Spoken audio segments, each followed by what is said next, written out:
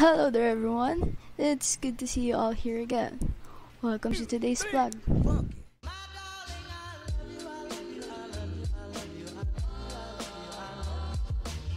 As you guys may all know, I've posted a question on my Facebook account. Well, for the record, a lot of questions caught my attention. Grabe, ang dami. Well, simulan natin kay Cube.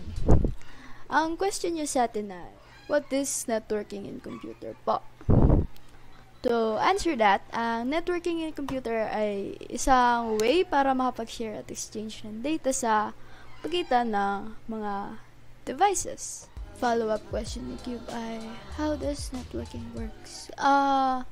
Well, it works by having two or more devices na magkatugtong via cable, telephone lines, radio waves, at satellites or infrared beams, tama. Ito ay para makapag-share ng mga bagay such as printer at para makapag-exchange ng files at i-allow ang tinatawag nating electronic communication.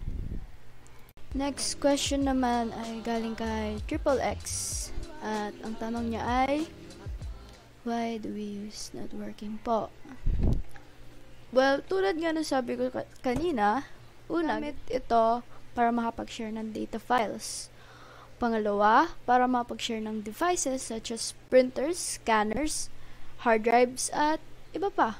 Kung walang computer network, hindi magiging possible ang device sharing. Pangatlo, application sharing. Pwedeng ma-share ang application over network at inaalaw nito ma-implement ang application ng client. Pang-apat, inaalaw nito ang mga users to communicate using emails, newsgroup, video conferencing, at iba pa. Panglima naman ay para sa mga gamers na tulad ko. Maraming network games na ang available na inaalaw ng multi-users to play from different locations. Next one, tanong ni Nico _team. Ano po ang mga roles ng computer sa network? As far as I know, may 7 role ang computer sa network. Ito ay ang client, server, DNS server, DHCP server, email server, router, at firewall. Una, ang client, isa siyang parte ng computer hardware na kayang umaccess ng service made available by a server. Ang server naman ay isang computer program or device na nag-provide ng functionality para sa programs or devices na tinatawag na clients. Sunod ay ang DNS server. Ini-implement niya ang network service for providing responses to queries against a directory service. Often niya tina-translate ang humanly meaningful text-based identifier sa internal system. Madalas siyang numeric identification o addressing components na parang IP address. Sunod is ang DHCP server.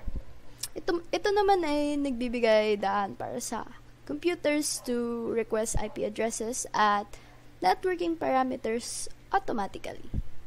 Binabawasan nito ang pangangailangan ng isang network administrator o isang user sa pagmano-manong pag-configure ng settings nito.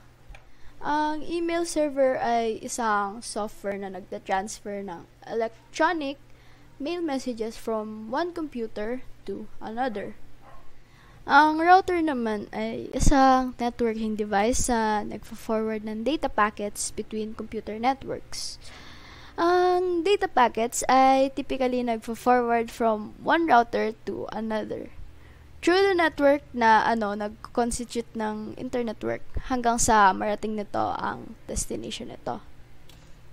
At ang panghuli ay yung firewall. Ito ay isang security system na nagmamonitor at kinokontrol ang mga incoming at outgoing network traffic based sa predetermined security rules. Next ay ang tanong ni ate mo, Julia. Ano po ang difference ng peer and client server models? Well, ang peer-to-peer network ay isang distributed application architecture na nagpa-partition ng task or workloads between peers. At server network naman ay isang distributed application but structured na based sa resource or service providers na ang tinatawag na server and service requester na tinatawag na clients. Tanong naman ni Kazu ay ano po ang type of area networks like LAN, MAN, WAN? Ang LAN or tinatawag na local area network ay isang group of computers or peripheral devices na nagsishare ng common communication line.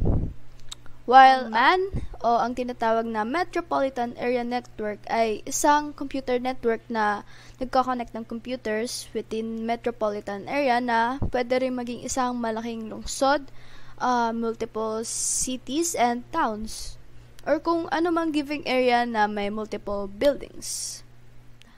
Ang WAN or Wide Area Network naman ay isang large network of information na hindi tied sa isa lamang lokasyon.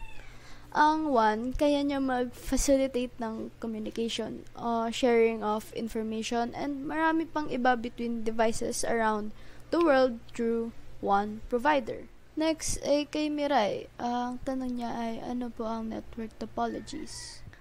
Well, una, ang network topology ay isang physical and logical arrangements of nodes at connection in network. Ano naman po ang nodes? Well, ang nodes ay karaniwang nag-i-include ng devices such as switches, routers, and software na may switch and router feature. May dalawang approaches ang network topology at ito ay ang physical and logical. Well, ang physical, as the name suggests, nagre-refer siya sa physical connection at interconnections between like wires, cables, and so forth. While ang logical network topology naman ay medyo abstract at strategic. Bakit? Dahil nagre-refer ito sa conceptual understanding kung paano o bakit ganong way siya naka-arrange at kung paano nakakapasok o galaw ang data through it. As far as I remember, there are 7 types of network topology. Una ay ang star topology. Ano nga ba ang star topology? Ito ay ang lahat ng network components at physically connected sa central node tulad ng router, hub, or switch. Sa star topology, ang central hub ay ang nag-aaktong parang server at ang connecting nodes ay nag-aaktong clients. Pangalawa ay ang bus topology. Dito ay ino-orient niya lahat ng devices sa network along a single cable running in a single direction from one end of the network to the other. Yung flow ng data sa network, it also follows the route of the cables, moving in one direction. Kaya minsan tinatawag din nila itong line topology or backbone topology. Ring topology naman, well, as you can see, tinatawag itong ring topology dahil ang nodes ay naka-arrange in a circle. Kaya kaya nitong mag-travel ng data through the ring network kahit isang direction or both direction, with each device having exactly 2 neighbors. Ang dual ring topology naman ay isang network na may ring topology but half duplex, meaning data can only move in one direction at a time. Kaya maging full duplex ang ring topology by adding a second connection between network nodes, kaya nabuo ang dual ring topology. Sunod ay ang tree topology. May nagsama-sama itong elements ng star at bus topology. Nag-allow ng easy addition para sa nodes at network expansion. Ang troubleshooting errors nito ay sa network, straightforward process as each of the branches can be individually assessed for performance issues. 6 ay mesh topology. Isa siyang network setup kung saan ang each computer at network devices ay interconnected with one another. Inaalaw nitong setup ang madalas na transmission to be distributed kahit na ang connection ay ma-down. Isa rin siyang commonly used for wireless network. Last ay ang hybrid connection. Ginagamit naman ito ng 2 or more differing network topologies. Kaya nitong ihalo ang bus, mesh, ring, star, at tree topology.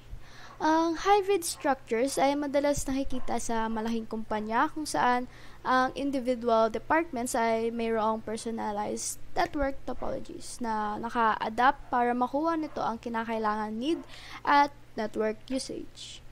Last question ay galing kay _ Mavis. Ang tanong niya para sa atin ay, ano ang mga internet cabling tools and procedures? May dalawang main tool for internet cabling tools. Una ay ang twisted pair, STP, and UTP, network cable crimping tools. Ano nga ba ang purpose ng crimping tools? Well, ginagamit ito para hatiin ang network cable sa required length nito from the bundle. Ginagamit din ito upang tanggalin ang inner and outer jackets from the network cable at i-attach ang connectors on both ends of the cable. Habang ang ibang crimping tools nagpro-provide ng lahat ng functionality, yung iba ay may isa or dalawang functionality lamang. Ang babanggitin ko lamang ay ang madalas na ginagamit na twisted pair network cable crimping tools, so simulan na natin. Una ay ang wire cutter upang mahati natin ang network cable sa required length sa bundle. Pwede nyo gamitin ang kahit anong standard wire cutter tool o pwede rin gumamit ng wire cutter tool na specially designed para sa twisted pair cable. Ang twisted pair wire cable cutter ay madalas nag-i-include ng additional blades for stripping wires. Pangalawa, wire stripper. Ginagamit ito para tanggalin ang outer at inner jacket ng network cable. Pero madalas, hindi mo naman kailangan bilhin tong tool separately as all standard twisted pair wire cutters ay naka-equip with a wire stripper. Sunod ay ang crimp tool. Ginagamit naman ito para ma-attach ang connector sa cable. Typically, ang tool na to ay nag-i-include ng wire cutter at wire stripper. Kaya kung kailangan mo bumili ng crimp tool, hindi mo na rin kailangan bumili ng wire cutter at wire stripper ng magkahiwalay. Pangalawa naman ay ang mga network cable testing and troubleshooting tools.